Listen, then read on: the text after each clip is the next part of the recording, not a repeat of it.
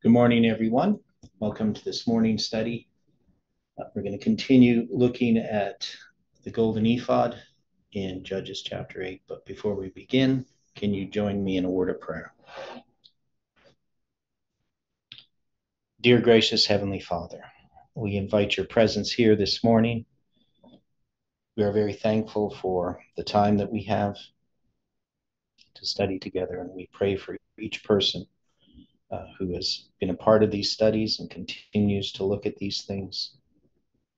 And we pray for those who may be discouraged. We ask that your Spirit can speak to them and encourage them. Help us, Lord, to know that you love us and care for us. And we pray, Lord, that as we look for light for our feet to walk along this path, that you can guide us, that you can give us a sure footing, and that you can lead us into your eternal kingdom. Be with us now through thy Spirit, we pray and ask. In Jesus' name, amen. Well, good morning, everyone, again. So with Judges chapter 8, we had begun to look at this, is it chapter 8?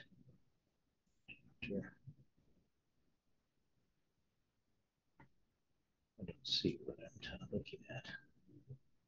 Oh, Gideon. Oh, yeah, Gideon's ephod. That's it. And then the death of Gideon's after that. So we're looking at the ephod. Now, we had placed in our lines 8:22 as the arrival of the third angel's message in this line of Judges chapter 8. So when we look at this line here, so I'm going to go there, show you this.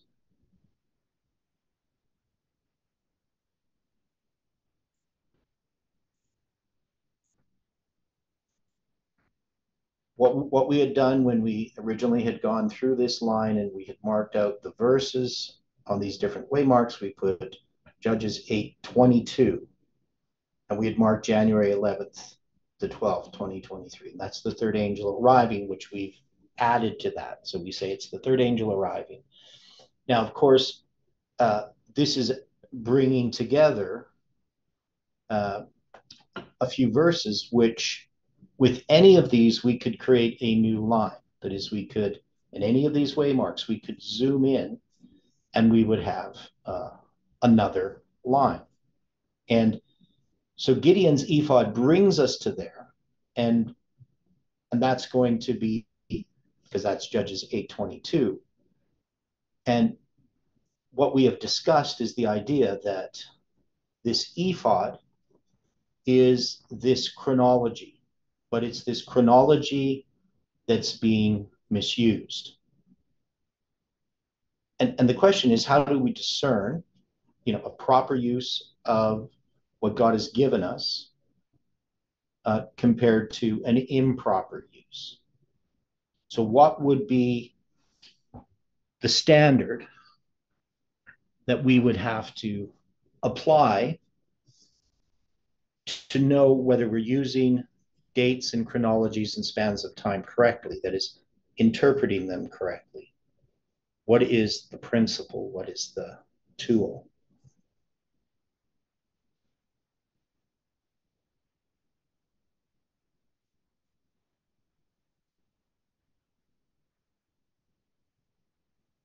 Because lots of people are using dates and spans of time. Okay, so Isaiah 28. So we can see right in front of us, one of the things that we are doing is we're placing them on a line. Now, we know that this is Miller's rules, correct?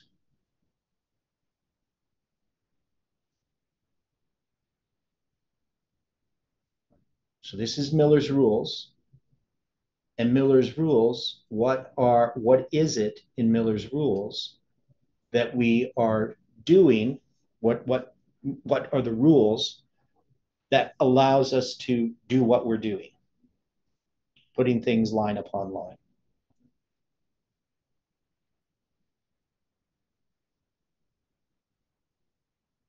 I mean, there might be a couple of rules that are applying here.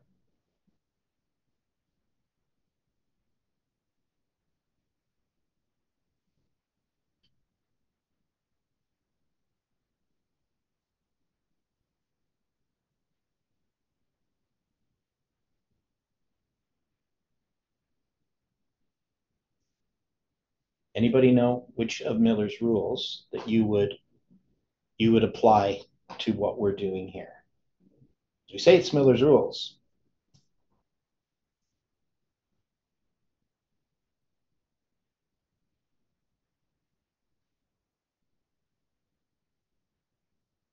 So let's look at Miller's rules. So the first rule is every word must have its proper bearing on the subject presented in the Bible. How does that rule apply to line upon line?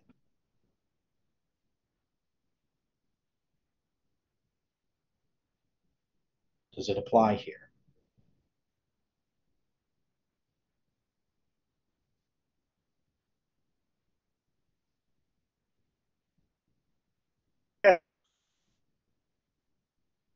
How does it apply? We'll look at his first rule.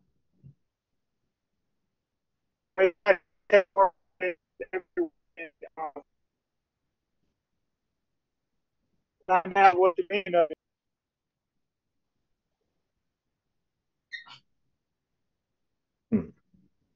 I couldn't understand anything you said.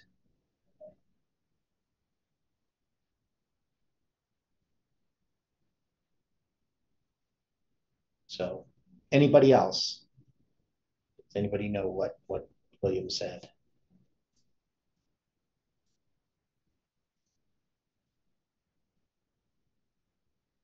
Now, this is just every word must have its proper bearing on the subject presented in the Bible. But that means we have to look at all of Scripture. Right? We compare Scripture with Scripture. That's Isaiah chapter 11. We know that. It's one application of line upon line. And all Scripture is necessary. That's rule 2. And we must use diligent application and study. That is, we don't just look at something and see, oh, this makes sense to me, right? So, for instance, on Call and Study on Saturday night, they had this guy who used to be an actor, Madden is his last name, presenting on Revelation 17. And the one thing I can say is that he didn't look at everything. Now, you could say, well, he didn't have much time, and so he's just presenting a couple of examples. But there are so many things that if he knew about those scriptures and how they were applied, he wouldn't have made the application that he did. So we have to have a diligent searching of the scriptures and a diligent application. Now, so we have rule 4, which is the one that I'm thinking of. To understand doctrine, bring all the scriptures together on the subject you wish to know. Then let every word have its proper influence. And if you can form your theory without a contradiction, you cannot be in error. So one of the things that we have done, this tool that has been given us, this analytical tool, has been to place things on a timeline using Millerite history as the template, right? That is the basic principle of these lines. With Millerite history, we have these 7 waymarks. And with those 7 waymarks, we can compare scripture with scripture, that is the stories of scripture, to give us an understanding of this. Now, in Gideon's ephod, so let's go there.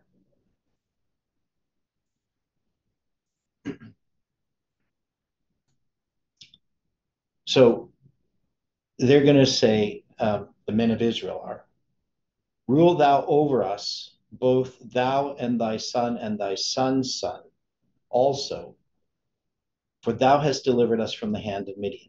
Now, what is it that they're asking of Gideon?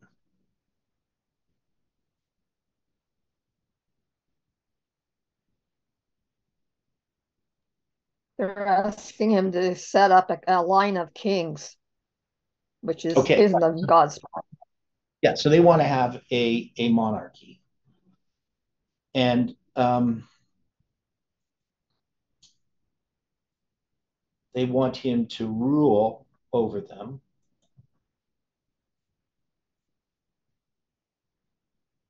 And this word rule, rule, it's mashal. To rule, have dominion, reign. It's a primitive root. So this is Gideon is a message right here. That's how we're making this application. It's the message of July 18. And people want that to rule over them. So they want to continue what they had done before, right? They want that to continue.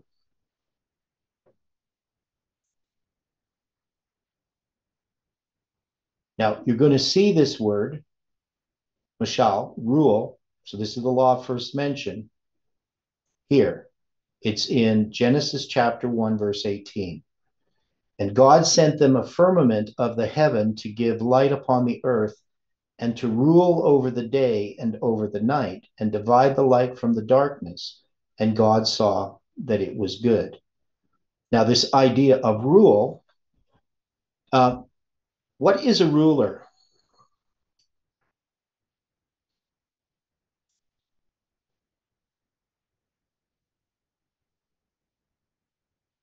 As a tool, if you had a tool called a ruler, what is it? It's a measuring stick.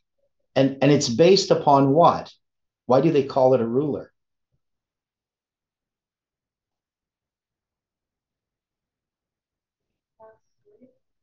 Well, they call it a ruler because it's named after a ruler. It's based upon the king, right? So the reason why a foot is the length it is that would be the length of the ruler's foot, right?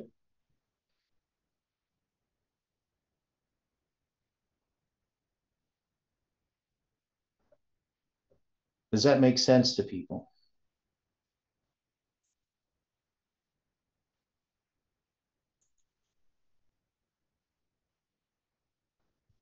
So we have this ruler. So when he wants them to rule over him, or the people want Gideon, July 18th, to rule over them, what are they asking?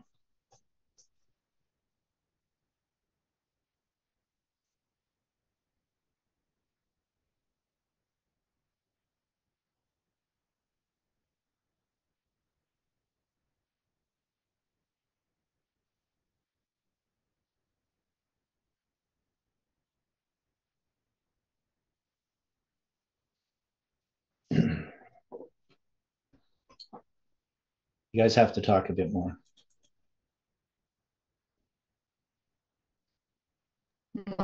They're asking him to replace God as ruler. And he said that God would be their ruler. He was refusing to be a ruler.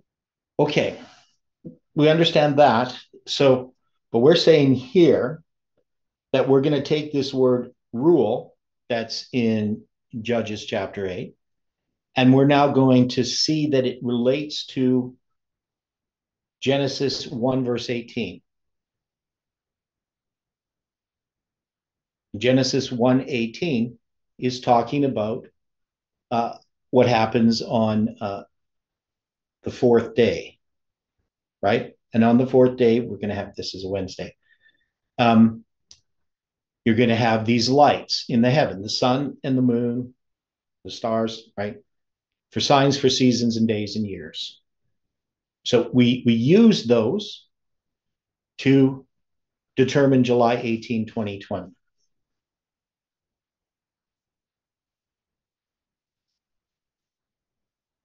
Right? The sun and the moon, these are God's time clock. and they're used in prophecy. And so we use those. And so they were to rule over the day and over the night. Night, you can see there's the word Lila, 3915, 391.5. And if you look at light, light is 216, that's 6 times 6 times 6, right? I mean, we could look at those symbols there. So we can see that this is about chronology, right? So this rule,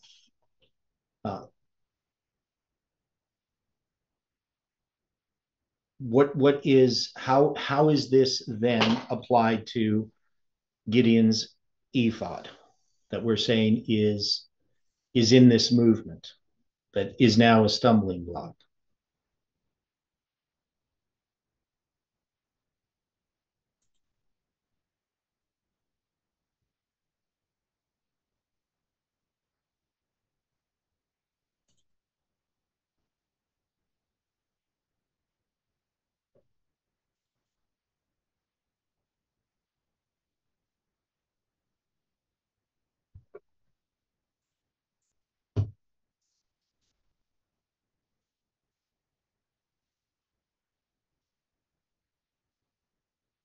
Because I'm trying to ask what is it that's being asked?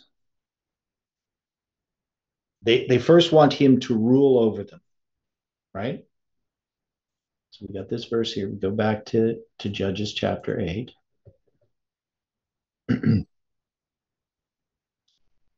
So they want this kingship. So what is it that they want? What is it that the movement wants of July 18th?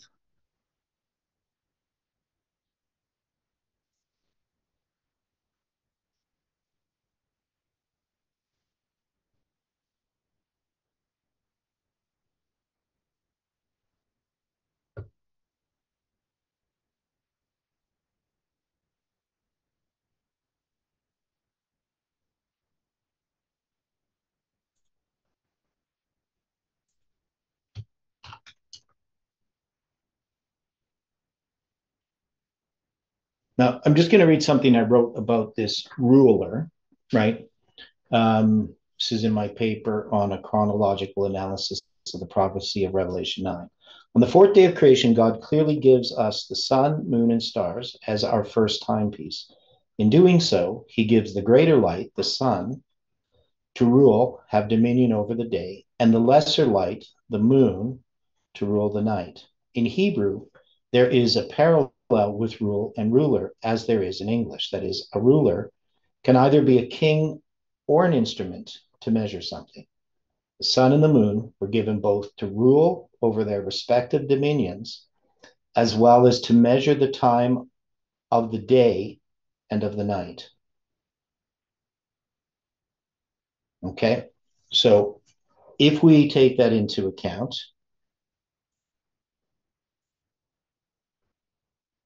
and we look at that, they want this message of July 18th to rule over them. What are they asking? This should be simple. People should.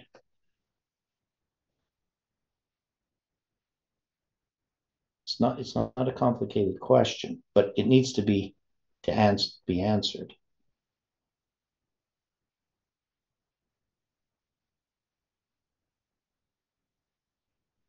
Are we asking for a king in the way that we're approaching chronology?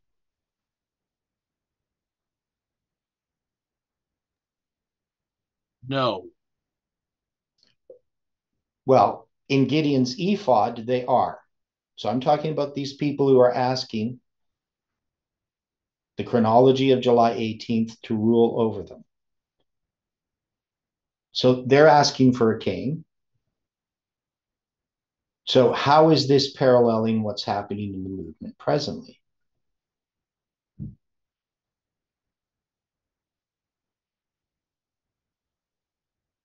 What is it that people are wanting?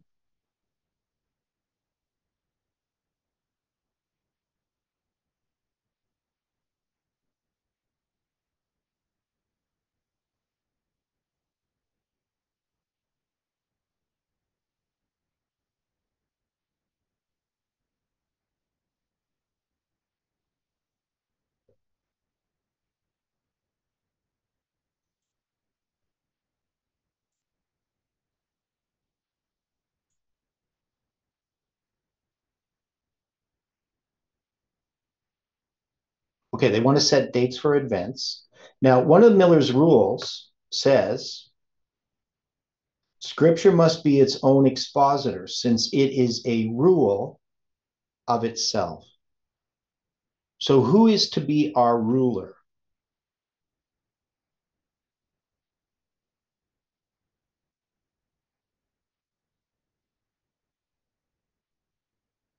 Right? He goes on to say, if I depend on a teacher to expound it to me, and he should guess at its meaning, or desire to have it so on account of his sectarian creed, or to be thought wise, then his guessing, desire, creed, or wisdom is my rule, not the Bible.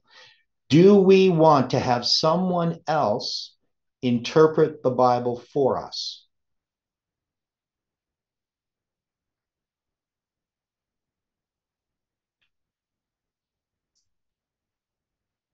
If I am understanding that question, the answer again would be no. Yeah, but you're I would say that we do. So you're talking ideally, we don't want that. But I'm saying that we do. Right? It's not the right thing, but that's what these men of Israel are asking. Right? Do you understand what I'm saying, Dwight? I'm understanding that part, yes. Okay. Now we shouldn't be asking men to rule over us, men to decide for us. But we had this happen in one of my Friday night studies. Somebody came on and said, basically, you have to make this simple enough for us so that we don't have to study for ourselves. Is that what this movement is asking for? Is that the situation that exists in this movement today, in a general sense?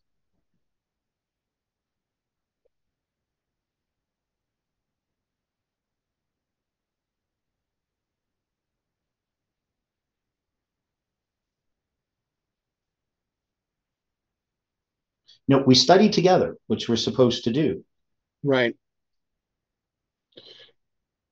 So in a general sense, Yeah. it almost seems as if that's what's being required. Yeah. So people want to have, because this is Gideon's ephod, right? It becomes a snare. And so this is Gideon is about July 18. It's about all this chronology that has been given us from God to determine July 18, 2020, and the whole 777 structure, which was meant to instruct us. But we saw what happened with November 9th. November 9th was Satan's attempt to take over this movement, to destroy it. You see that in the story of Sisera, Barak, and Deborah, right? So we have this movement that has this time setting going on, and yet God gives time as a witness against that movement. And we have this new date, July 18, 2020, and that's the story of Gideon, is July 18, 2020.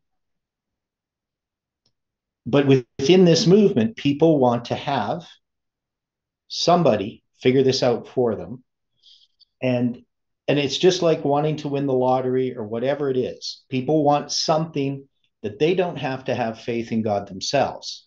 They want some man, they want some security so that they can know what is true, but without understanding it themselves. That is, they can get on by, into heaven on somebody else's coattails. This is human nature. Right? So Gideon's ephod is a misuse of chronology, but they're asking this message to rule over them. Now, this message isn't designed to do that, right? That's not the purpose of July 18.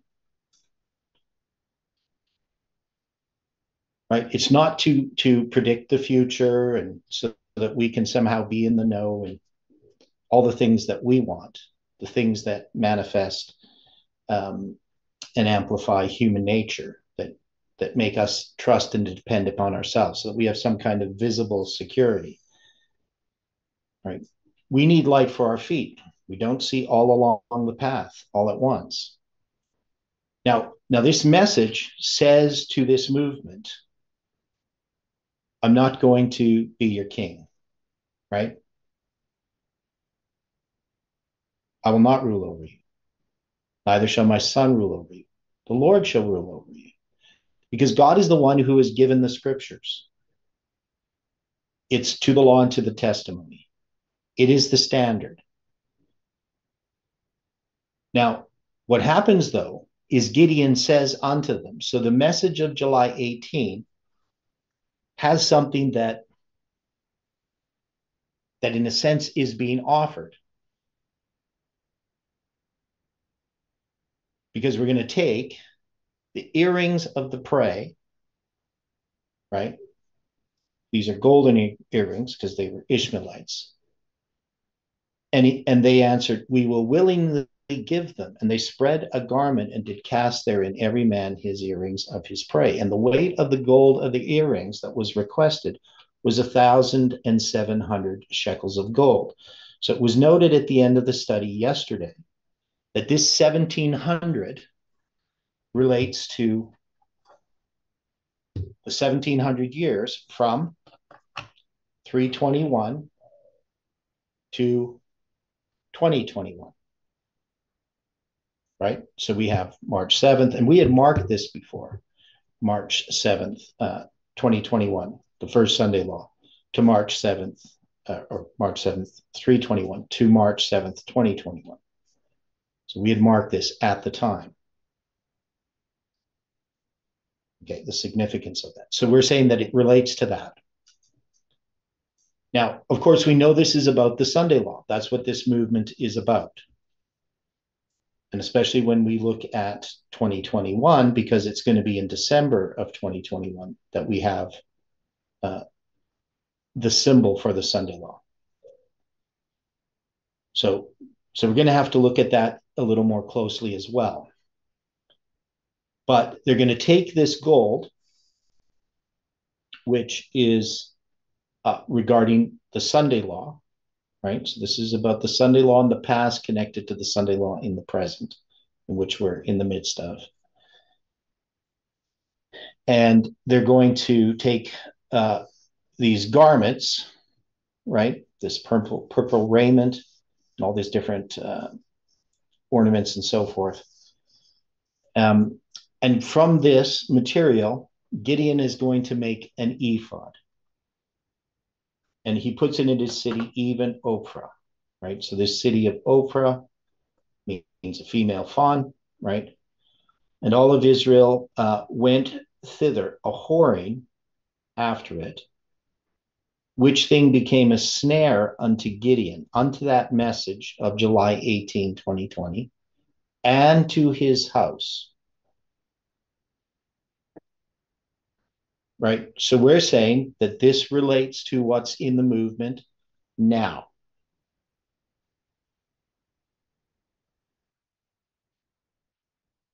So we can take this chronology and we can misuse it. Is that clear that that chronology can be misused? That just because we can create some dates and a structure doesn't mean that we can draw the conclusions that we do. That's my position. I don't know what everyone else's position is.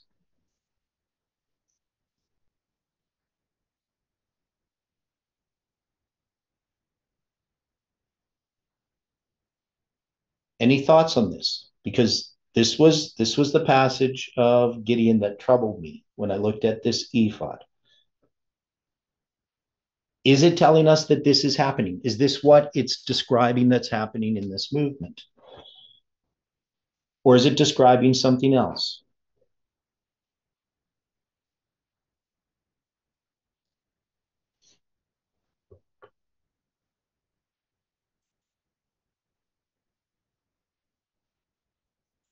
somebody has some other way in which we could understand Gideon's ephod, maybe there is some way that we can understand it that's not like the application I've made here.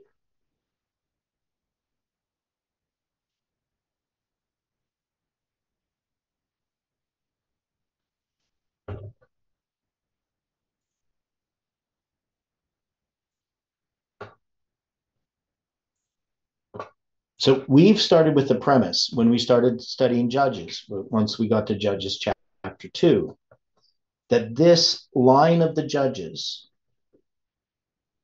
is from September 11th, 2019, pardon me, to January 11th, 2023. That's what we concluded. And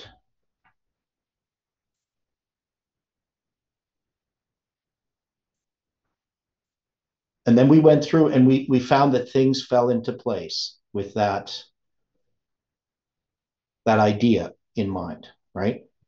And so we're saying that this line of Gideon is illustrating something that begins at November 9th and is going to extend to December 25th, 2021, right? So that's the story of Gideon. It covers that period of time. And we found all of these symbols that address that. But now when we're looking at the ephod, we know that the ephod is a zoom into on a line. Now, if we take chapter 8, it's going to be a zoom into the third angel arriving here on this line. It's going to be talking about this present time. So we know the story of Gideon. It's dealing with November 9th to July 18th. But we know that story doesn't just end there on July 18th, because there's the aftermath of July 18th. Just like there's the aftermath in the story of Gideon, and that aftermath includes a number of things, but one of them is the ephod. But we're seeing that the story of the ephod, it comes after January 11th. I mean, obviously it starts before there. It would be continuing. But it's focused upon this January 11th date. So that date that's marked by Colin's structure. Now, Colin is continuing to build a structure of all of these different dates, and some of these dates go into the future. But what he has not done is put them on a line in the way that we have it here.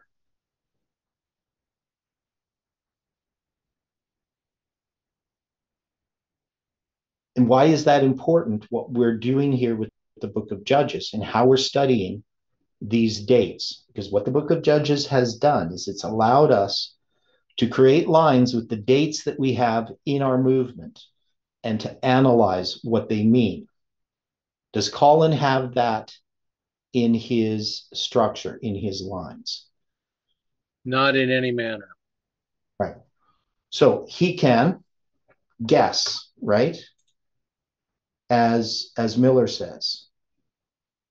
He says, if I depend on a teacher to expound it to me, and then he should guess at its meaning, right? And Colin has admitted to guessing, right? He hasn't used the word guessing. What word has he used? I would have to say he's using suppositions. Yeah. Well, he says suggestion. He's suggesting that maybe that's what it means. And if he's wrong, well, time will tell. Right? That's what he did.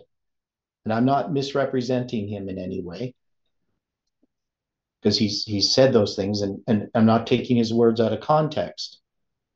He's claimed that he's not making predictions, right? He didn't make a prediction. He just made some suggestions based on what he sees with these lines. We see the structure, and maybe that's what's going to happen. Maybe it'll happen in that time frame. And he's still doing that, right? Now, he'll say he has lots of confidence that it's going to happen. right? But he says if it doesn't, well, he was just wrong.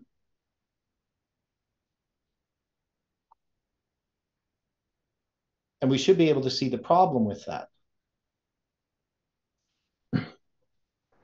But this is what this movement wants. Why do they want that? Why do the men of Israel want this? Why do they want a king? Because with a king, they have instead of relying on themselves, instead of relying on their own efforts to understand what's going on, they have someone that they think can tell them what to do. Right. Having God as our king, Jesus as our king, what's the problem with that? I mean, why wouldn't people just want Christ to be their king?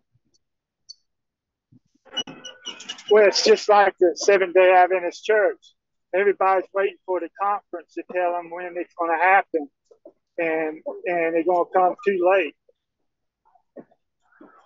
Okay.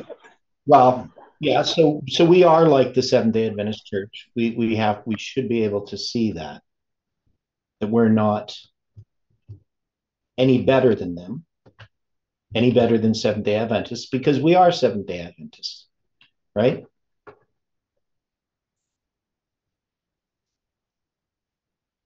We've inherited a way of thinking, a way of approaching things. We want pastors, we want leaders, we want somebody to expound the scriptures to us without us having to do the personal study. I was talking with, well, after we were at the memorial service yesterday, we visited some friends of ours. He's not an Adventist, but he's a Sabbath keeper. And he's somebody I influenced when he was a kid and taught his brother guitar. And he's a Christian, of course, him and his wife. And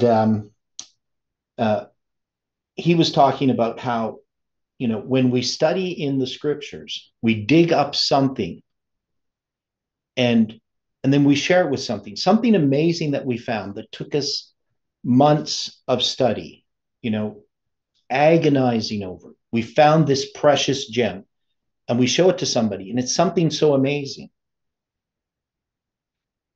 That person can't actually appreciate it. And they might even be amazed by it, right? But they haven't done the work to appreciate it. And sometimes they're so amazed by it, they want to find things themselves. But they're not willing to do the work to find those things.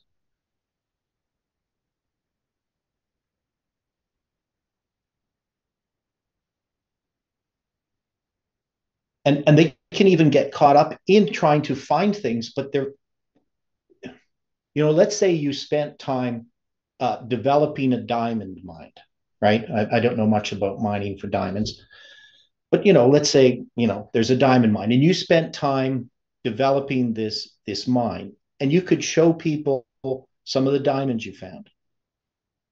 And now that person, they might be amazed at what you found, but they're going to go around and start gathering diamonds that they have found that lie on the surface that really aren't diamonds, and maybe pieces of quartz or something like that.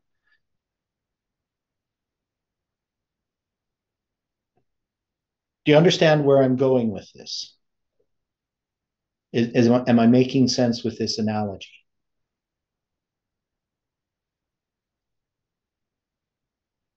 Now, the other thing that's involved with this is, what does it require to understand the scriptures?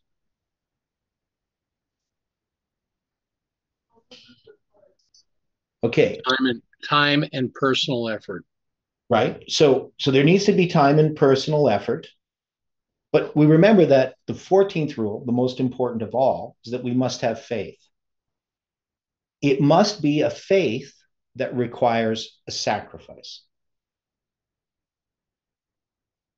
Are we willing to take up our cross daily and follow Christ? And that's not some abstract idea.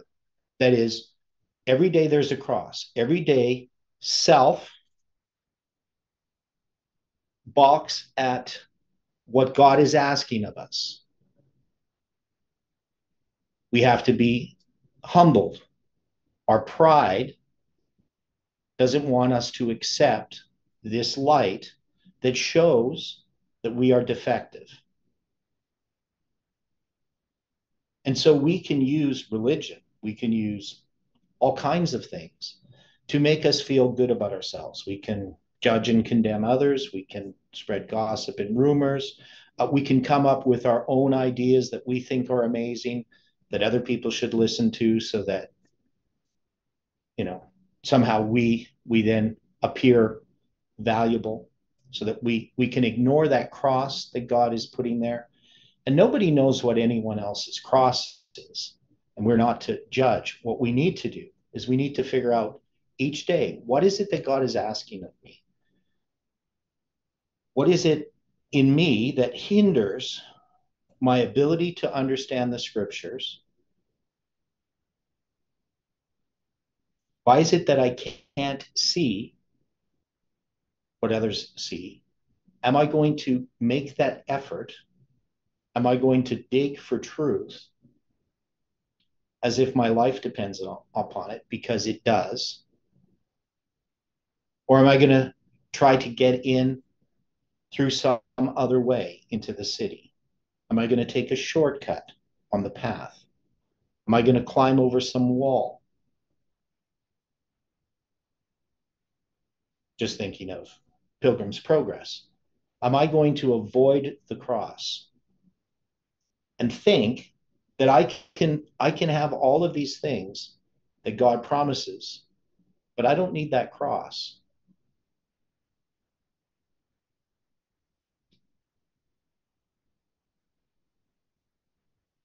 We should be able to see in ourselves and in this movement in general that the cross is something foreign to us.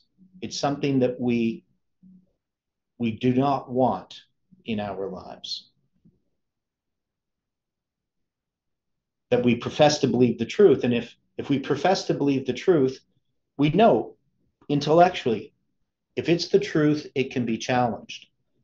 But often we attach ourselves to the ideas that we have.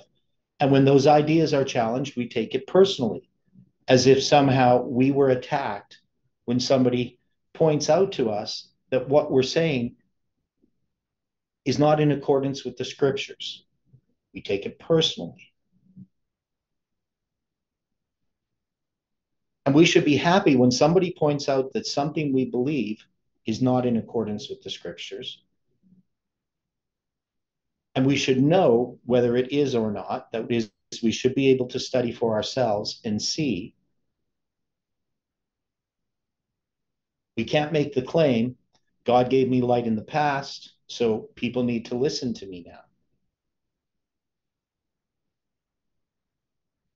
What happened in the past has nothing to do with the present, as far as, you know, God giving us light, because we can all depart from the light.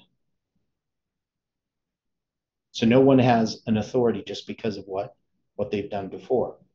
You know, I'm the one responsible really for July 18, 2020, as far as a human is concerned. I'm the one who discovered this, right? But that doesn't mean that anything I say has to just be accepted because I'm the one that light came through. Because that light didn't come through just accepting something that somebody else accepted. It came from personal study and trusting in the movement itself.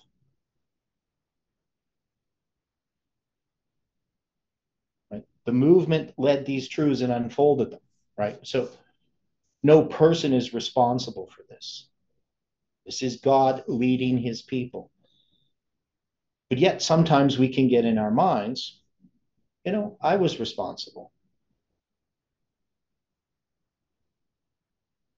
And if we get that in our minds, then we're going to trust in ourselves that somehow truth can be produced by our efforts. Truth can be understood and dug from God's word by effort. Indeed, effort must be used.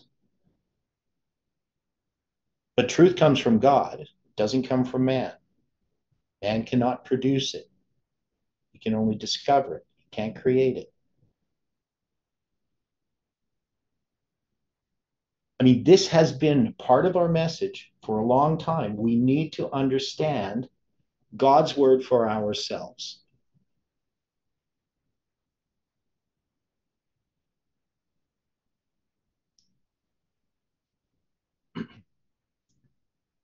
Now, when it comes to this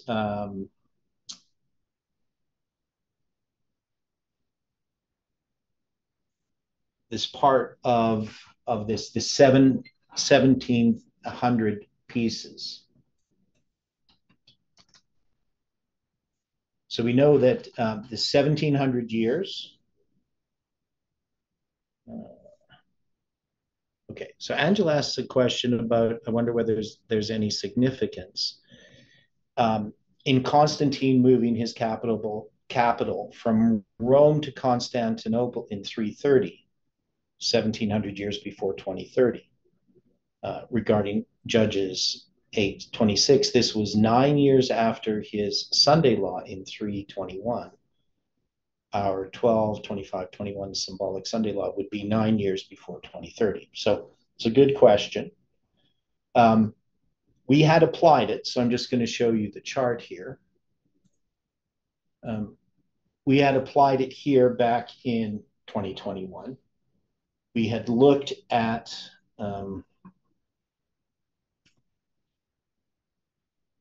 because at that time we were studying the story of Esther in 2021. We were looking at Esther, and we were looking at Haman's decree and things at that time. I'm not sure exactly where this fit in. Now, in March 7th, 2021, we're actually going to begin the series of studies called Examining the Foundation, if I remember correctly. So we had that. Your screen just went blank. That's just because I'm looking at my videos here. So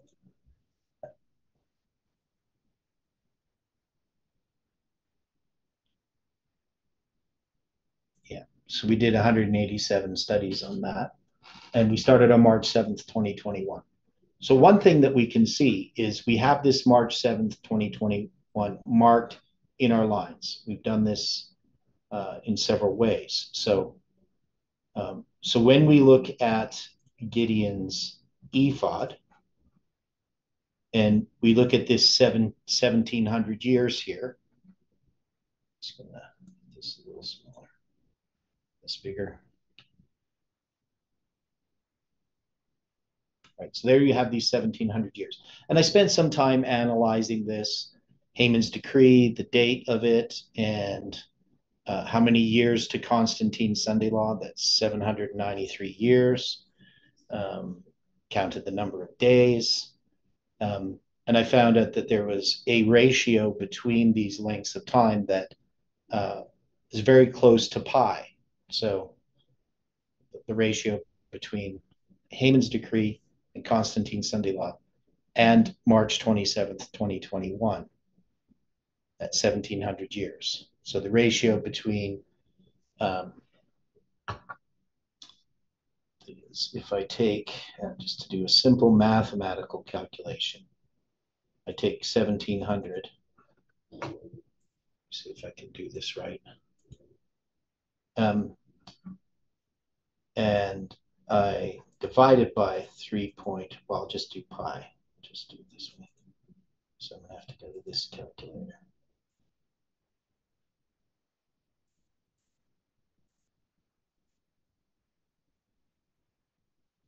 pi equals. So I think there's something there. That's 541. So there must be some other way would I do this. I think I have to take, how did I do this now? Let me see the calculation. So I took, oh, that's overall over the whole period, right? So if I take the entire period, so that's not 1700 years, that's going to be 1700 plus 793. So that's going to be 2493 divided by, I think that's the way it would work. Yes. So if I add the two together, and then I multiply it or divide it by pi, I get this first section. So that's the ratio of the overall period of time. This is the ratio between that first portion.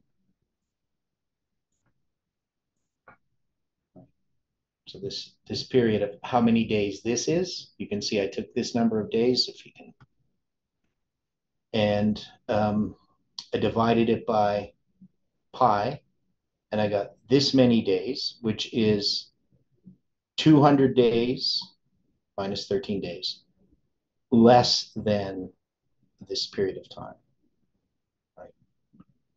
So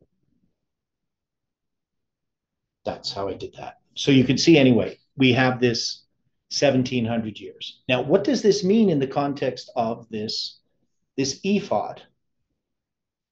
Right? So that's really where what we want to address here.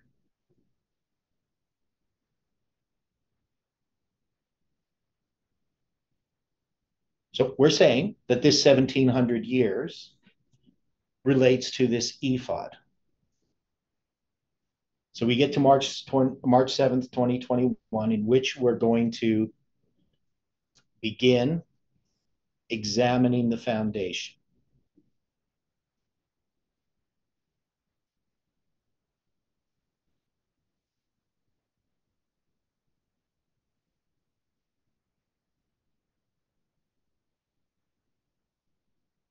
So what does it mean?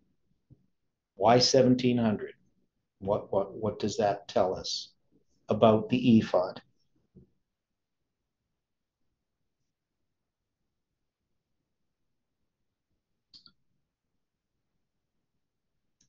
Well, Stephen, did you do anything else with the 1700 years, or is that?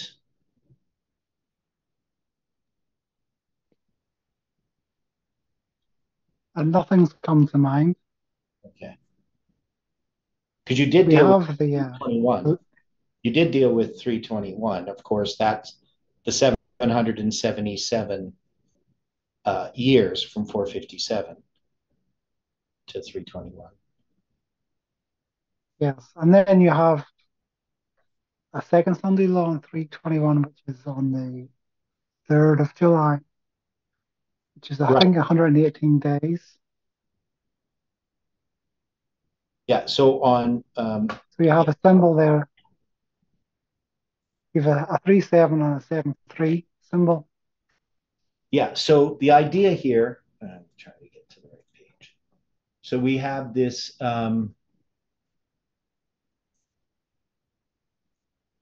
in 321,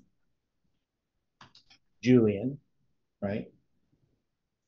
On March 7th, we have this Sunday law. And you're saying it's what? 1118 or 118 days later? July 4th? 118, I think. Is it July 4th or July 3rd, I mean? Well, that was, no, 3rd. The 3rd. So maybe 117. Yeah, July 4th Gregorian, but July 3rd. Yes. Yeah. Okay. So, so just to show this here. So what we have here, you can see we got these dates. Here's how far they are apart. Oops. There. Now, notice they're an inversion of each other, 3-7 and 7-3, right? And you had dealt with this 73 and the 37 as well, right, Stephen? Yes. Yeah. What was the significance of the So 70? they divide into, okay, so the gematria, whatever, of Genesis 1:1 is Yeah. 2,701, and that is 37 times 73.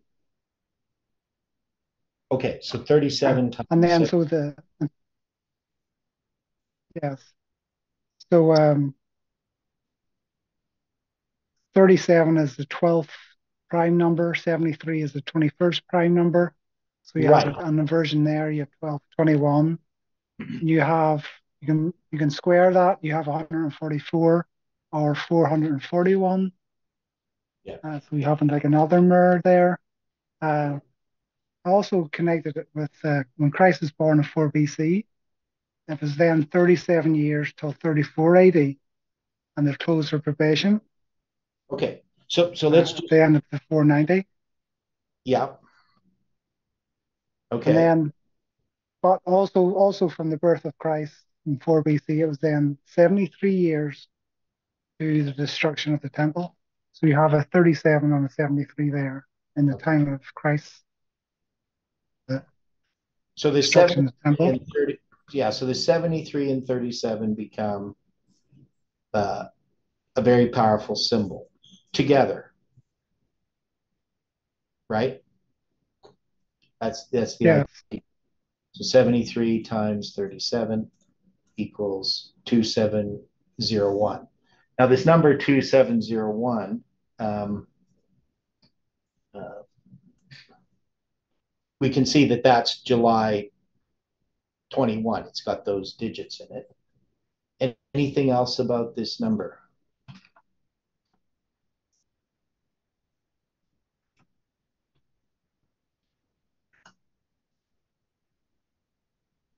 We know that, as you pointed out, the 12th prime number is 37, and the 21st prime number is 73, right?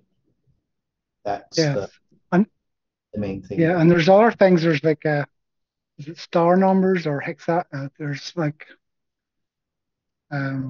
triangular numbers? Triangular, yes, and hexagonal numbers or something, or star numbers or something there. There's just like a similar thing happening. Okay. Yeah, and then we know, of course, if we have the 12 and 21, 12 times 21 is 252. Yes. Now, so these things relate to the Sunday law in our lines, right? So December 25th, 2021. Now, we remember that 12 and 21 also relate to the Mayan calendar structure. That is, the Mayan calendar in 2012, it's going to be the start of this structure.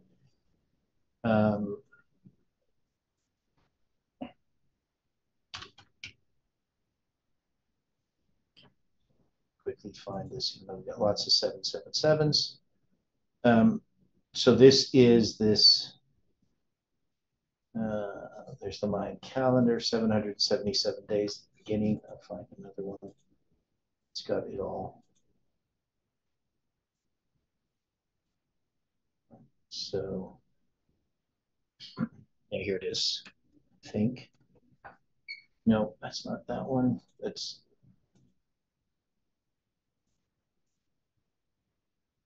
yeah. So here is that's not it. There it is. So here we have these 4 periods of 777 days, and they start in 2012 and it ends in 2021. So one of the things that shows us is that this is about the 2520, and of course we have this mirror that's here. And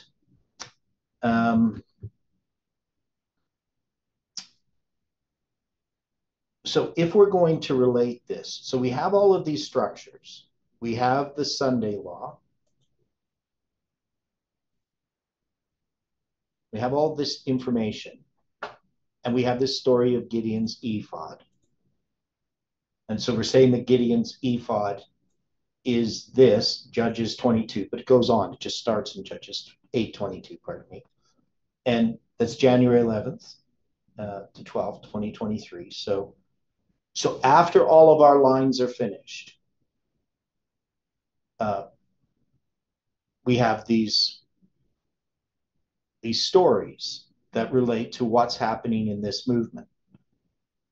And on December 25th, 2021, we have a few things happen. So we have Stephen noticing the 777 years to 321. So we can see that that relates to 321, the 1700. And that Colin on that date begins this structure, which we would call Gideon's ephod. Right? So he's going to start that structure that's going to end on January 11th, 2012, or January 11th, 2023, right? January 11th, 12th. And so we can see that this all relates. We have all these various waymarks that we have gone through so far in the book of Judges. They all relate to this. They tell us information about what's happening in this movement at the present time. And so the story of Gideon's ephod has to be taken seriously. It is, we can't just go through these lines, find all this interesting information, and then just say, well, Gideon's ephod doesn't apply. We have to apply it in some way.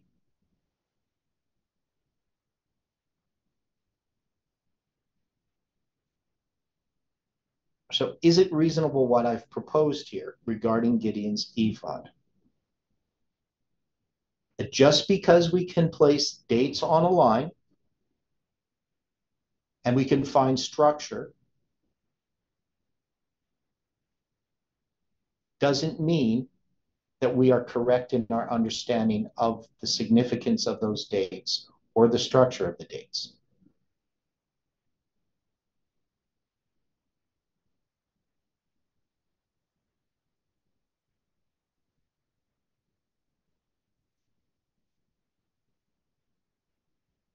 Now, this garment that they get, right? Because they're going to spread this on a garment, right? So we see a garment involved there. And look at the word garment. What are the numbers there in the Hebrew numbers for the word garment? Can we see the symbols for July 18th there? I mean, it's not in the same order, but 8071, right? We got 187 in there.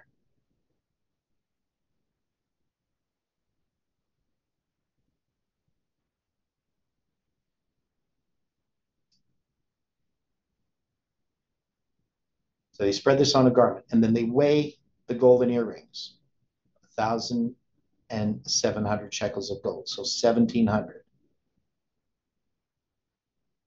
And then they have the ornaments, the collar, the purple. The purple just refers to the color of this raiment. So you're going to have a purple raiment.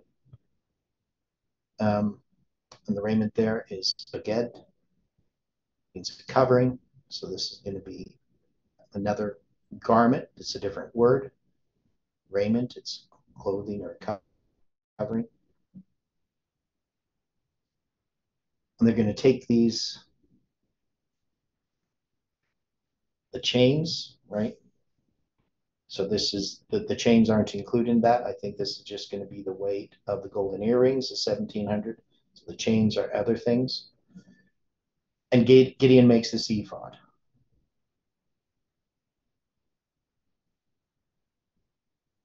And Israel's going to go whoring after this, right? So they make this into an idol. Zina, which means adultery. They make adultery with this purple color of royalty or the papacy. Yeah, and this would be, of course, character, right? So this is human character. This is pride. This is not the character of Christ.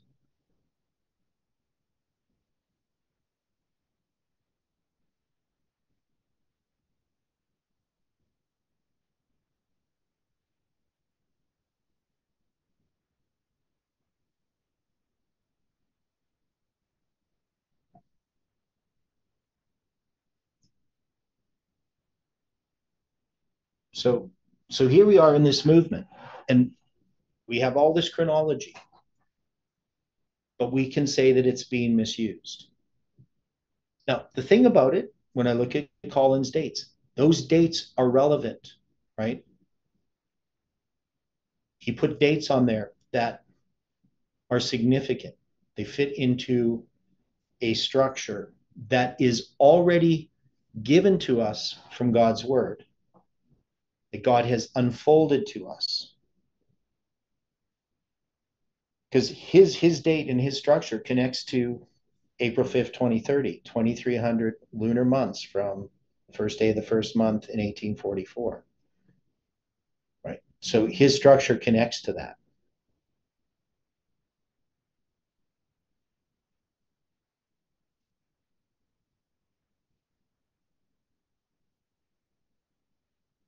But if we're going to interpret and understand these things, we have to follow Miller's rules.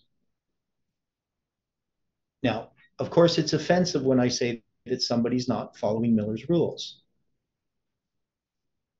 But if they're following Miller's rules, would they allow their what they're studying to be examined?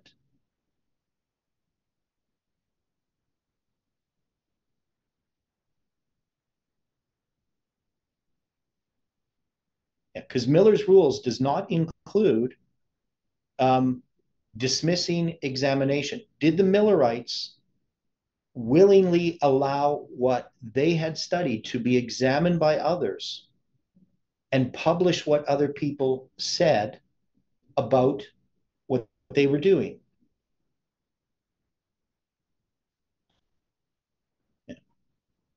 So Angela notes here that Ellen White warned about human genius being misused. The carnal mind is antithetical to God, right? So we're not really very intelligent. I mean, we think we are, right? You know, we could have somebody who has an IQ of 200. And we think, well, that person's really, really intelligent. But compared to God, we know nothing. And intelligence that God gives us allows us to study his word. He's given us a mind so that we can compare scripture with scripture, that we can know what is truth. But we are dependent upon him.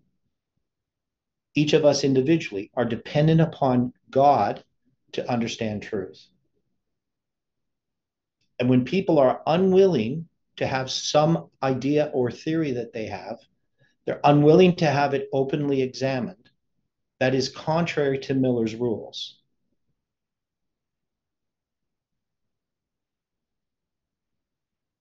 And if they're unwilling to look at things themselves personally, so there's one thing, you know, you're doing a study and you don't want somebody questioning you. But it's even worse that you're not even willing to look at what they are saying just in private, to go over their studies or to look openly and question, am I in error? Is there something that I'm missing? If you're not willing to do that, are you following Miller's rules?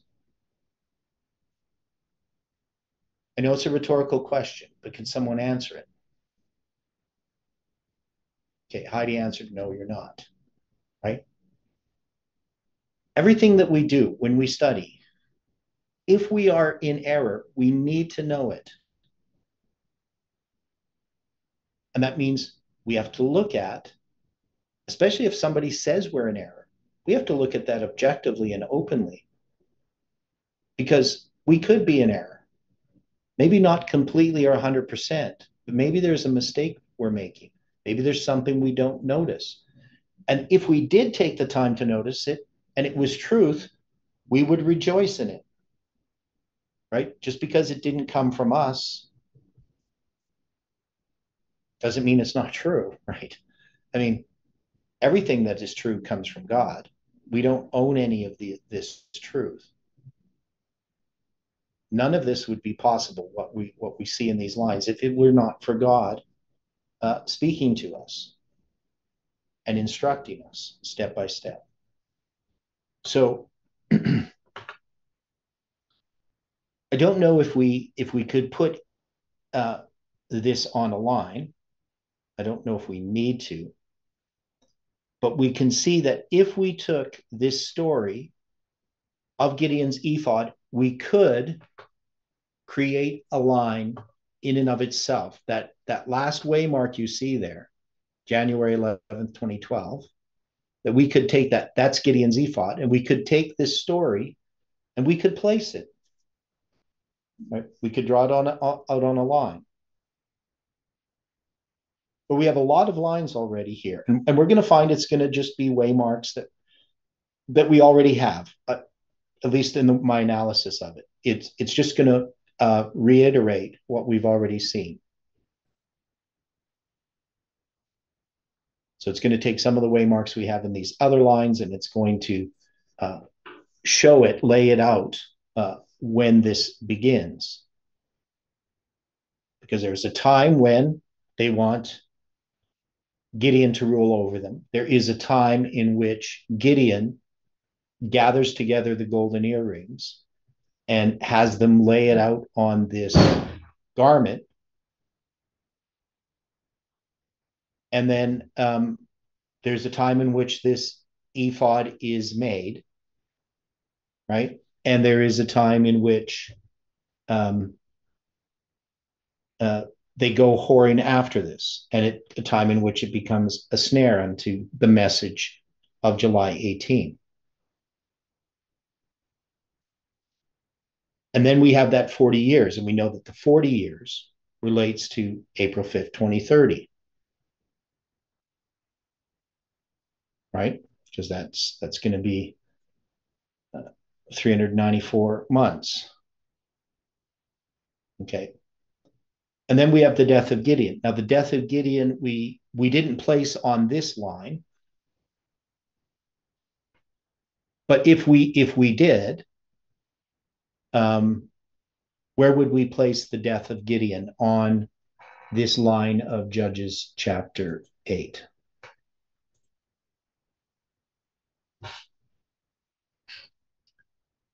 Where would we place it? The death of Gideon. So you have Judges chapter 8. It goes all the way to the third angel arriving, January 11th to 12th, 2023.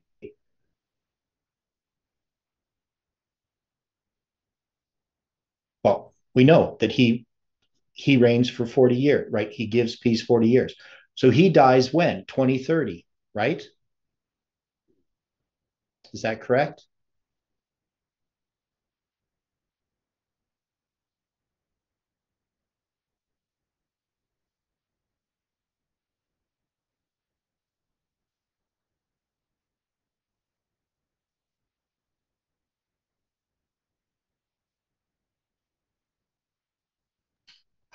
Yes, he judged 40 years.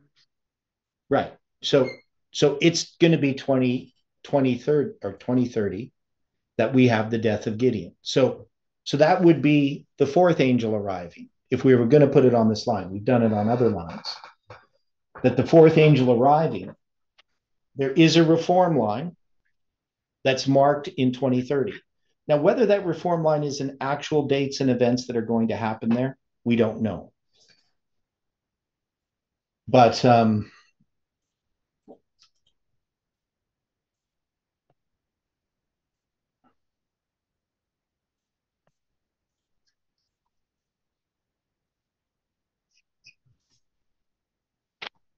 so I'm just trying to figure out something here. That's the calculator that you see.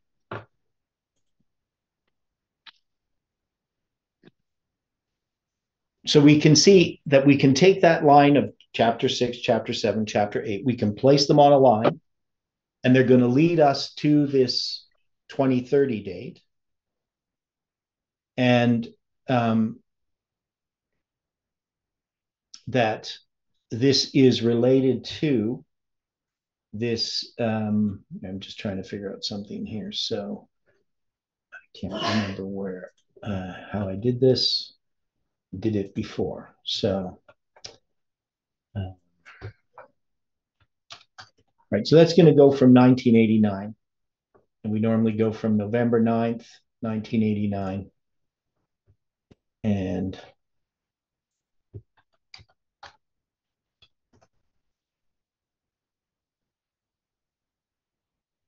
yeah, so that's going to bring us to the end of January. So it's going to bring us to the end of 2030 if we take it as trying to remember how I did that.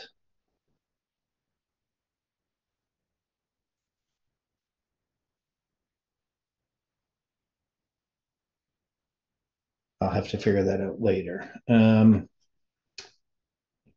it this way.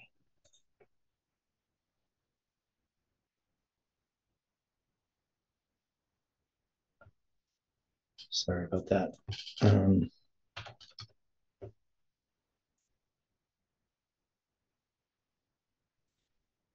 So there's a way that we go from November 9th, 1989 to the end of 2030. And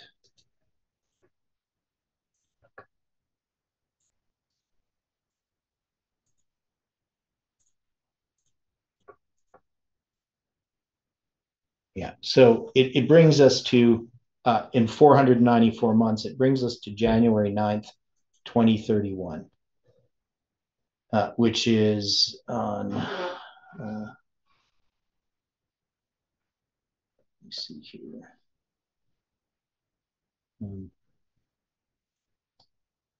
Which is the 15th day of the 10th month. It's December 27th, Julian. There's something else about that. But anyway, it brings us to the end of 2030. And I believe that's 494 months, which is the time that the manna fell.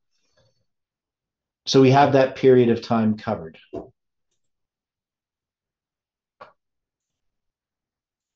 So now, is there anything else we have to address dealing with chapter 8? Because we want to look at these other two lines that we have, that we developed from Gideon. So we have, sorry about that. So we have these 777 days represented in two different structures, Jerubbaal and Gideon.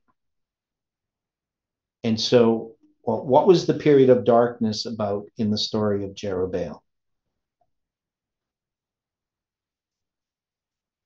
See if you remember this. Now, if you look at the waymarks that we chose, that would give you an indication of what we were examining here. So we're going to start on November 9th, 2019. Now, we don't have the verses written in here, which is what we need to do. So that's just like we did with the other ones.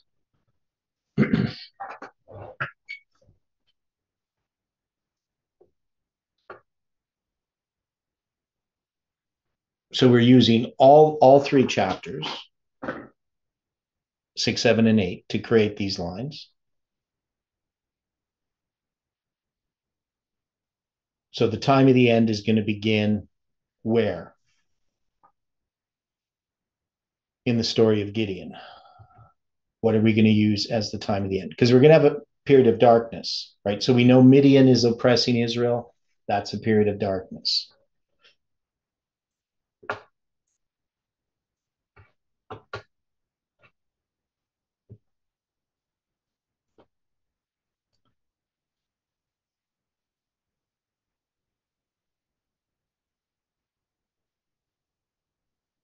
Right. So night, 39.15, a period of darkness.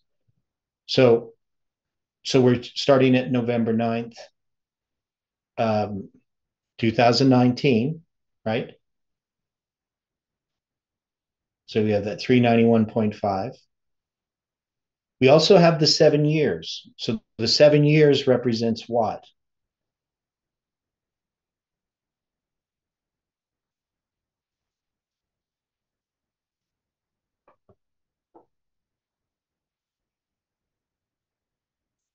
What did we do with the 7 years? 126 years. Okay, 126. So you're going to use that as a symbol of the 70 years? 7 years. 7 years, right? Because they're oppressed for 7 years. Yes. Okay.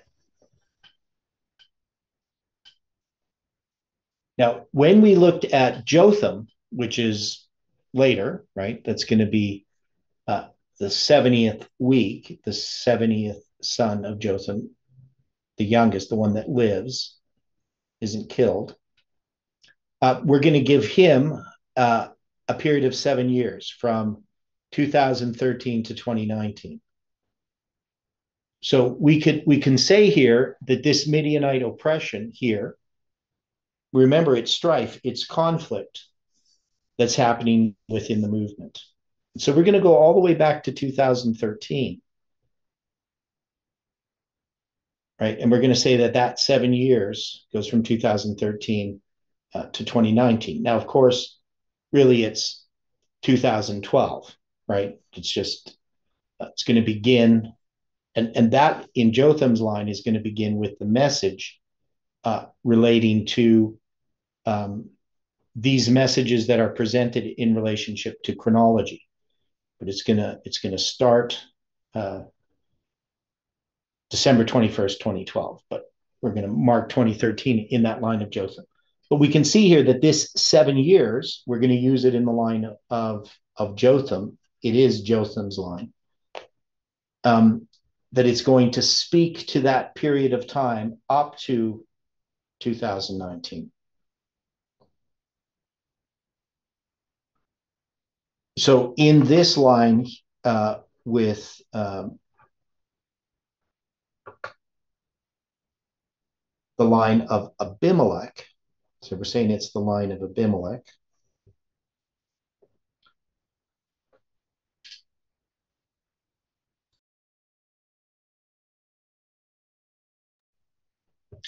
That this line of Abimelech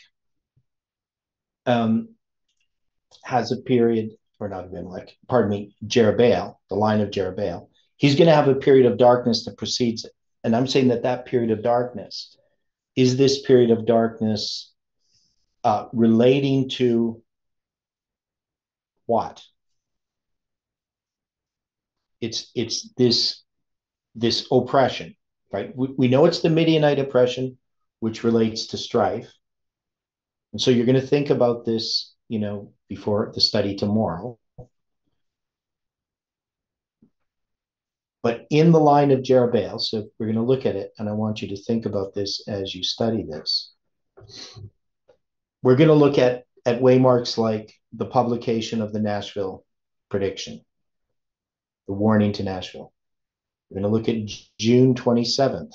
That is an empowerment of that warning. Why did we choose that date? 3 weeks before July 18th. And then we're going to have July 18th itself as a waymark, which is the second angel arriving. And then we're going to have December 6, 2020 as a formalization of this second message that arrives on July 18th. And then there's going to be an empowerment on December 25th, 2020, which is going to be the bombing of Nashville. And then a third angel is going to arrive on December 25th, 2021 with, we have a fourth angel arriving, which is in the first generation. And we have another fourth angel arriving April 5th, 2030. So that's paralleling our history of the Adventist Church. Okay. So basically from 1863 or not, yeah, 1863 to the Sunday law. But we're going to look at that when we get there. So I want you to think about that. And then we're going to have a line of Gideon. And it's going to start the same, but it's going to have a different message. And we're going to say that, you know, one's external, one's internal, right? That's basically the idea here. But they're going to have different waymarks. Not going to be the same waymarks.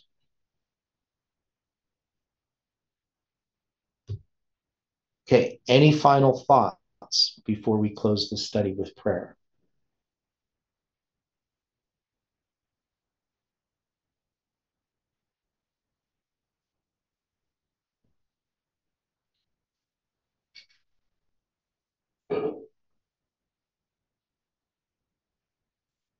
Okay. I hope it was helpful. And to the people watching this also on YouTube, if you have any questions, comments, you can write them in the comment section, and I can respond to them. Or someone else can respond to them who has the answer. Okay, let's close with a word of prayer. Dear Father in heaven, we are so grateful for the study today. We pray for each other. We ask, Lord, that you can use us, that you can teach us. We know, Lord, that we understand little, but we ask that you can give us a desire to dig into your word, to understand your truth, and for it to change us and affect us. We pray for those, Lord, who are not studying, that somehow something can happen in their life to waken them up, to wake them up, and that they can learn your truths on their own, speaking to you and fellowshipping with others. Be with us throughout this day. May your angels watch over us, we pray and ask. In Jesus' name, amen.